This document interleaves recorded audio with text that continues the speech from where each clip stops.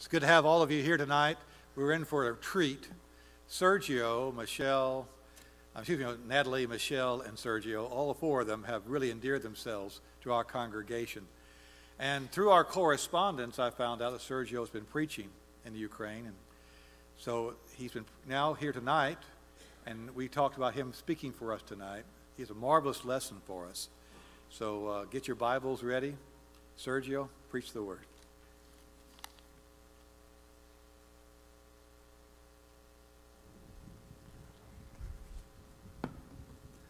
Thank you, Stephen.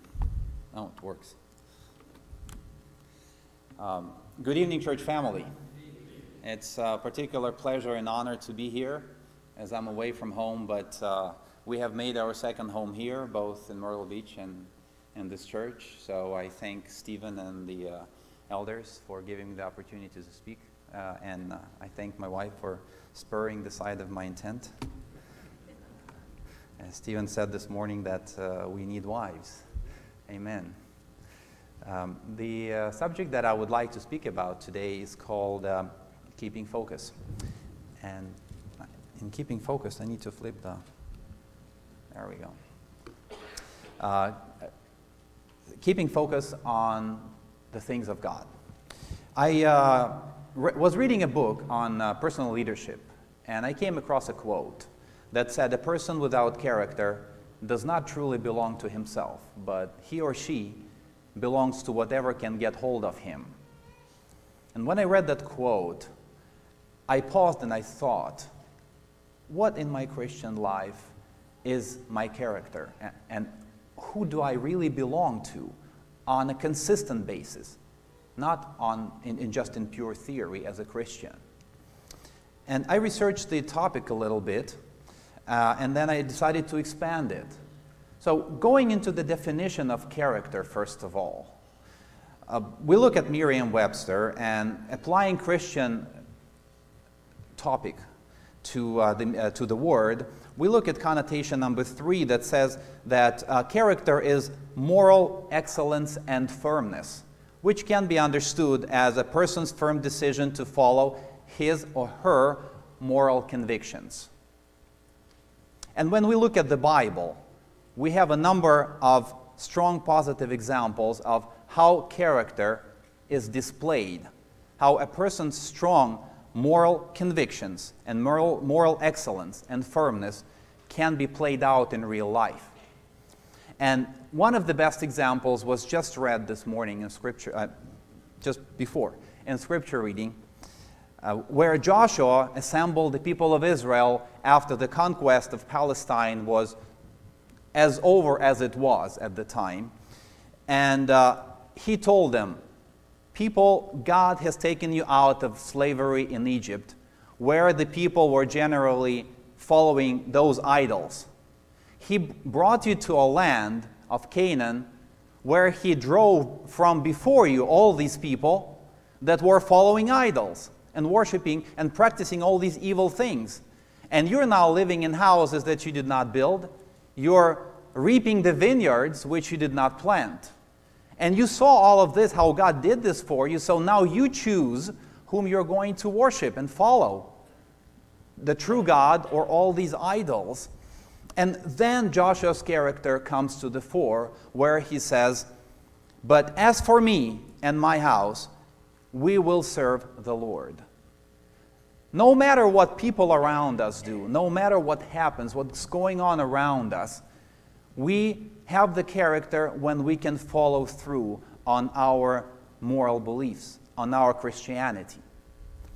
Shadrach, Meshach, and Abednego were also facing a life and death situation where the king built this statue and he said, whoever does not bow before the statue gets thrown into the furnace. And the 3 men did not bow. And when they were brought to the king, they said, "With respect, king, you are a political leader, and we will obey the laws of the land as good subjects should, but we will not worship you. You're not our God, and you're not above God. And even if you throw us into the fire," and their character is displayed in this one phrase which always inspires me, "but even if God does not deliver us from the fire, Let it be known to you, O king, that we do not serve your gods, nor will we worship the gold image which you have set up. We are faced with situations in life all the time where we have a choice of shortcut or the straight road. Daniel was facing a similar situation, life and death situation, with the lions. We don't have a quote from him, but he stood his ground. He stood his faith. He stood his belief in God, and he did not yield. And Ruth and Nehemiah is a very interesting story, where Nehemiah and her husband, they moved to the land of the Midianites in search of food because there was famine in Israel. And after a while, his sons married and they died. And Nehemiah was left without men in the house. And her daughters-in-law were also without men. And Nehemiah said, I'm going back. And her daughters-in-law were not really sure at first. But then Ruth said, I am following you. No matter what happens to you.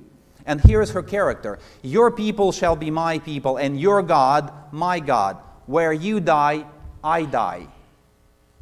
Doesn't matter what circumstances around us are, we can display our character in cases of adversity. And Jephthah's daughter is another great example where she was a little bit of a hostage of her father's rash oath. When she saw him coming towards her, she was happy, but he was really stricken because he knew that he opened his mouth before the Lord. And Jephthah's daughter was in a little bit of a dilemma here, but she really stood her ground. And she said, my father, if you have given your word to the Lord, do to me according to what has gone out of your mouth. She stood her moral ground. She stood her, and she really displayed her excellence. Now, character is not a thing of itself. Character proceeds out of our belonging. And if we belong to the Lord, our character proceeds out of this belonging. And it gives us the source of strength, the source of character. And in 1 Corinthians 6:19, Paul tells us, and I will be changing your throughout the quotes into our to give more application to our life. And Paul says, or do we not know that our body is the temple of the Holy Spirit who is in us, whom we have from God, and we are not our own? For we were bought at a price, therefore let us glorify God in our body and in our spirit, which are God's. And it's very important to note here the plural at the end, are God's. Oftentimes when people become Christians, we tend to think that our spirits are God's. But it's not only. It says here that our entire existence belongs to God, both our body and our spirit. And we need to serve God with our entirety. So we belong to Him, and when we realize this belonging, then our character comes into play. And when we were visiting schools with my family, we were in one school and I saw this very nice sign on the plaque there, which said, if you cannot be a good example, you will just have to be a horrible warning. And in the Bible, we have both. We have great examples and we have horrible warnings. And sometimes both in one.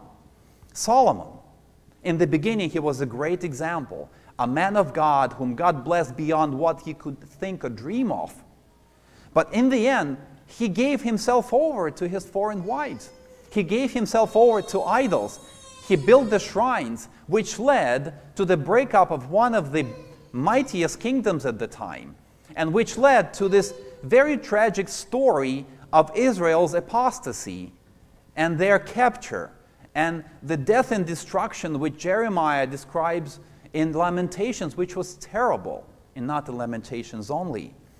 So we have an opportunity each time when we think about ourselves to think, how does our behavior, how does our belonging to God or not to God affect our life and the life of those around us, of our children and of our descendants? and of the people around us, our church.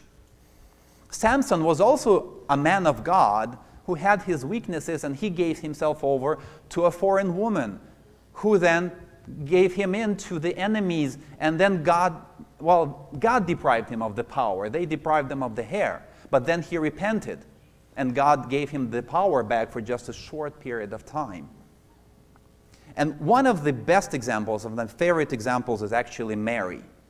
When Gabriel appeared to her and said, Mary, you're going to bring forth a child without a husband. And we now understand, but she could not possibly understand how that could be possible. And bringing forth a child without a husband in that society was a very different thing to bringing a child forward without a husband in our society. She could be stoned, she could be put to death, she would be at least put to shame for the rest of her life. But she says to Gabriel, without full understanding of what's going on, behold the maidservant of the Lord. Let it be to me according to your word. What if our lives are that way? I belong to the Lord. Let it be to me, even when I may not understand everything, according to your word. So in our house, in our life, in our soul, we can have either demons or the Lord. Just like in that proverb where Jesus said that the demon leaves the house, wanders about, comes back, is clean, and then he brings a bunch of others with him, and when the house is empty, they enter. If we do not belong to the Lord, we belong to the world, to things, material items, passions, ideas, and philosophies. In other words, wisdom of men. But Paul tells us in 1 Corinthians 2:5 that our faith should not be in the wisdom of men, but in the power of God. He is comparing the wisdom of man, which is the weakness of men, with the power of God. Just like the scales that Belshazzar saw. So how do we maintain our belonging? It's not something that just comes out of nowhere. The character that just does not produce itself. We have to create it. We have to maintain it. And we do that by constantly focusing on our Christian life, on what God wants of us, on everyday things, on everyday Christian living. And that way we will be able to reaffirm our belonging and build our character. And when we think about focusing, we think about cameras. And cameras are built on the principle of the eye, which can focus well only on one thing close or the thing far from us. If we hold our hand in front of us and you look at me, then you will only see me and your hand will be blurry. You will have 10 fingers and 2 hands at the same time. And I am more important to you. But if you look at your hand and not at me, your hand becomes more important and I become blurry. And we tend to focus on the creation instead of the Creator, because this is what we see with our eyes. And we tend to be centered about the material. I was flying here in an airplane and I flipped through the onboard magazine and it was full of nice pictures of very nice things, of accessories and yachts and real estate and beautiful beaches. And it kind of induces us to love these things, to love the material. But Paul writes to us in 2 Corinthians 4:18, do not look at the things which are seen, but at the things which are not seen. For the things which are not seen, for the things which are seen are temporary, but the things which are not seen are eternal. When we look at the material, we're looking at the creation, we're looking at the temporary. And when we look at the things of God, we look at the eternal, and we see the purpose of the material. When we play the ball game or any game, we have to focus on the ball, or we will lose out, especially in a seasonal competition. And Paul writes in 2 Timothy 2:5, if anyone competes in athletics, he is not crowned unless he competes according to the rules. And we have here the playbook of our life. These are the rules. We compete according to this book. And Christian living is a life of non-stop focus on two principal things. On the source of our motivation to live the Christian life, first of all, and that is the goal of our Christianity, why Christ came to this world. And second is the means to achieving the goal. And I apologize, I had my slides in the vertical way, and they are here in horizontal. So I don't necessarily see the same thing I see on the screen. But our goal and our prize and our reward are greater than anything that we can ever have in this world. This is why we're living through this life in the way that God wants us to live.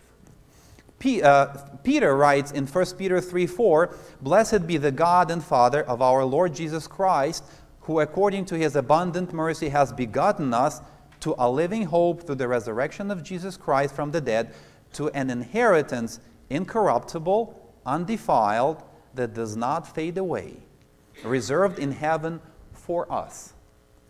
Nothing in this world we have is undefiled or incorruptible. No real estate, no cars, no yachts, nothing we see is incorruptible or undefiled. Everything requires maintenance and everything becomes old and perishes. But God has created for us something which lasts for eternity and where there is no maintenance cost. Everything's been taken care of. In 2 Timothy 4:8, Paul says, "Finally there is laid up for me the crown of righteousness, which the Lord, the righteous judge, will give to me on that day, and not to me only, but to all who have loved his appearance." To all who have loved his appearance. We will all be winners if we follow God's commandments, if we live according to the playbook. In Revelation 21 and 22, there is a very broad description of what eternity will be like, of how blissful a state we will have. Nothing to compare with anything we can ever hope for in this life. Doesn't matter how many goodies we collect. He says that in eternity there will be no night, no pain, no sorrow, no crying, and no death. No trouble, in other words. No problems of this life. We will not worry about anything anymore. We will inherit all things. We can never inherit all things by pursuing things of this world, by giving ourselves over to this world. We may inherit something, but it will be a very, very ignorable portion, just a bowl of soup, compared to the inheritance that God has prepared for us. And we shall reign forever. Forever. We shall be kings with Jesus, kings and queens, I guess. No sex over there, no gender. We will reign there forever. So it's above anything we can ever hope for in this life. And then there is the means to achieving that goal. It doesn't come just naturally by itself. We have to live a life of belonging to God, a life of displaying character. We rarely happen to go to heaven just tomorrow, where we do not have to go through the life. Typically, we have to go through the life. Very few people are baptized just before their death. We typically live 10, 20, 30, 50, sometimes more years before we reach heaven, before we reach the end of this life. And these are the tools to achieving the goal, to show God that we have these moral standards that we can adhere to. And one of them is naturally reading the Bible. And I haven't been flipping the pages, but one of them is reading and studying the Bible. Jesus talking to Satan at the end of his fasting, when he was really hungry after 40 days. I don't think anybody of us have been hungry for 40 days. Maybe some have, but very few. And he tells the Satan, "Man shall not live by bread alone, but by every word that proceeds from the mouth of God." In a very similar way, Job writes in 23:12, "I have treasured the words of his mouth more than my necessary food." More than my necessary food. Both of these comparisons are with food. spiritual food versus natural, physical food. And each time we sit down to eat, we have an opportunity to think, are we focusing on the material? And how much are we focusing on the material? How much are we feeding ourselves? Do we treasure God's Word more than we treasure the physical food? How much more? Or maybe not quite. 2 Timothy 3:16, 17 talks about the importance of the Scripture. It says that it's given by the inspiration of God and is profitable for doctrine or teaching, for reproof, for correction, instructions in righteousness. Why? To make a Christian, well, perfect may not be the best word, complete, entire, as good to God as we can be. Because without Christ, we're nothing to God. And only Christ presents us as blameless. Only God presents us without sin. Only Christ when we come to God. And reading the Bible and living by the playbook, we are making ourselves complete. Nothing else in this world can make us complete before God. Only this book. And in 2 Timothy, just a couple of verses down, he says, preach the word, he tells Timothy, be ready in season and out of season. And if preaching and teaching is good in season and out of season, it automatically means that being taught and being preached to is good in season and out of season. There is no wrong time to read, to learn, to listen, to be taught by God. And the Bible teaches us that our belonging is not to us, it's not to the world. It kind of takes us away from this world. And second is proper thoughts. And much attention is given to proper thinking by personal development psychologists and teachers. The Bible is the source of this information. It tells us in Philippians 4:8, finally, brethren, whatever things are true, noble, just, pure, lovely, of good report, virtuous, praiseworthy, on these things meditate. Focus, in other words, on these things, because our thinking produces action.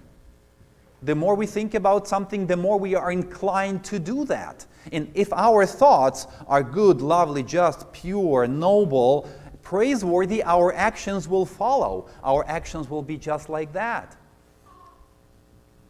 And if we don't think about these things, the world throws all of its information onto us. We will download everything from the world in an instant, 5G, very fast. And our house will be full with those demons that the one we kicked out brings back. Next, doing good works. And it's a very big subject in the Christian world. Many teach that it's enough to be baptized and to say, yes, I repent and now I belong to the Lord. And many don't even teach baptism. But once you have become Christian, that's enough. You come to church once, twice a week, maybe 3 times. You pray sometimes and that's it. But that's not what the Christian life is about. Because in the same passage where Paul in Philippians talks about us being saved by grace, he goes on 2 verses down, says, Ephesians 2:10, for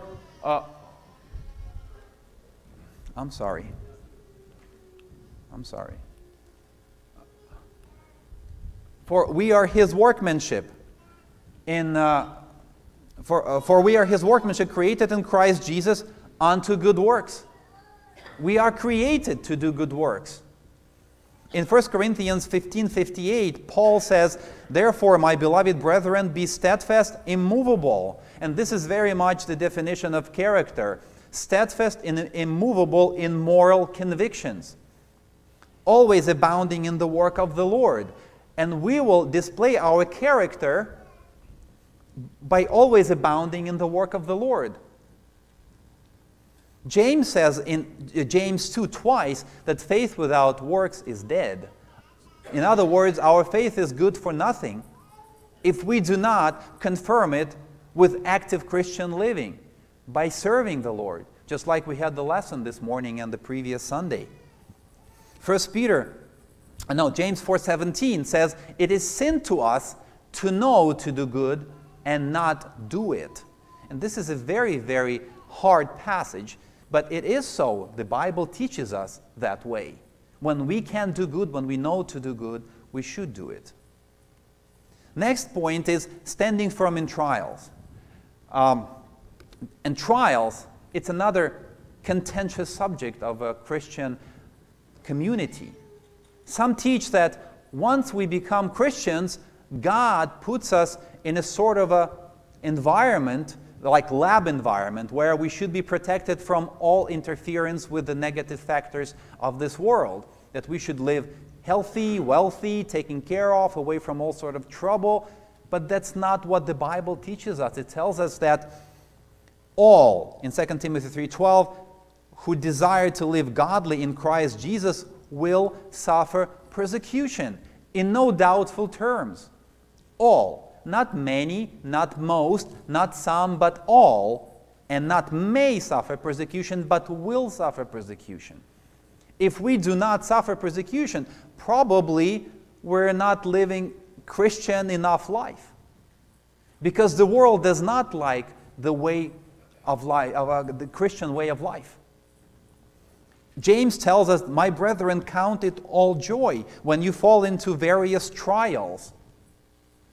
We should count it joy when we fall into trials, knowing that our faith is producing patience, preparing us for the next trial to come. And Peter says, "Beloved, do not think it strange concerning the fiery trial, which is to try you as though some strange thing happening to you." Trials are not strange. Trials are the reason for us to say that I am going through, God is sending me something great. A reason to rejoice. Like Paul in prison was singing. We have an opportunity to rejoice when we're going through trials, knowing that we're living a Christian life. And the final of the 5 I put together is abstaining from the lust of the flesh. And this is a big one. We're now living at the time when the values are being severely altered, like Brother Billy said this morning in class. What was sin a while ago isn't being presented like sin at all anymore. And I recently heard a version of the Bible up north in Maine when I went to a meeting, to a church service, which kind of has such a wonderful wording that there is no sin in sexual immorality anymore. You do not understand immediately that sexual immorality is sinful. But it doesn't change what God teaches us. Paul says when we walk in the Spirit, or when we focus on the things of God, when we read His Word, when we do His works, we will not fulfill the lust of the flesh or the works of the flesh. And then he lists this big list of bad things, of sexual immorality and jealousy, selfishness, selfish ambitions, dissensions, etc. And then in 1 Corinthians 6:9, he has the list as well.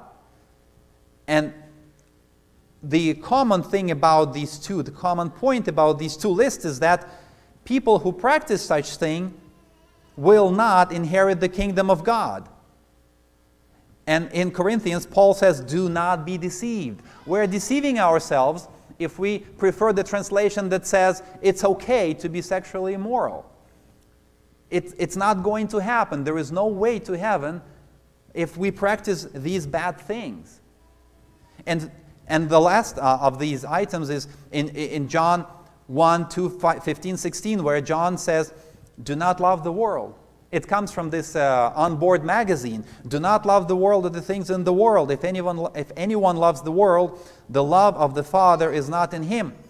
For all that is in the world," not some things, not most things, "all that is in the world is the lust of the flesh, the lust of the eyes, and the pride of life.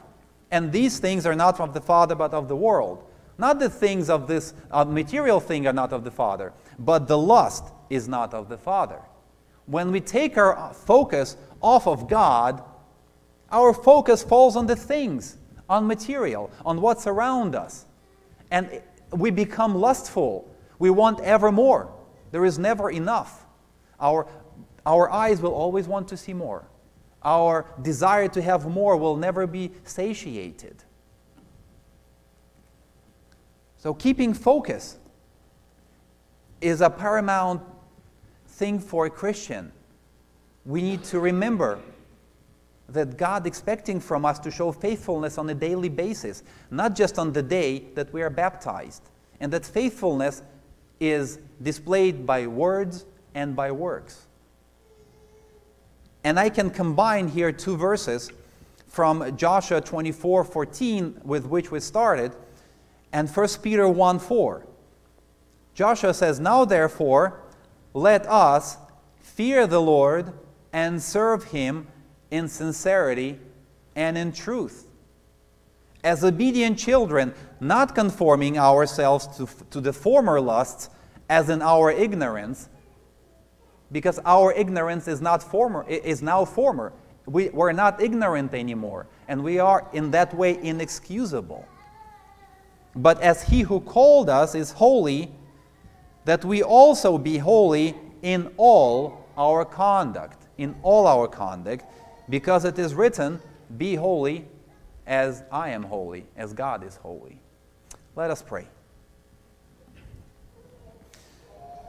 Our great Father in heaven, we thank you very much for your numerous blessings, and first of all, we thank you for the Lord Jesus, who came into the world and shed the light of salvation for everyone who believes in Him. You opened the door to heaven for every person on the face of this world. And we ask you, Lord, to help us on a daily basis to focus on our faith, to focus on our relationship with you, to study the Word, to do your works, and to spread the good news as best we can. Bless each and every one of us as we try to serve you, and give us the opportunities to serve and the willingness to do so. We thank you for loving us, and thank you for Lord Jesus, in whose name we pray. Amen.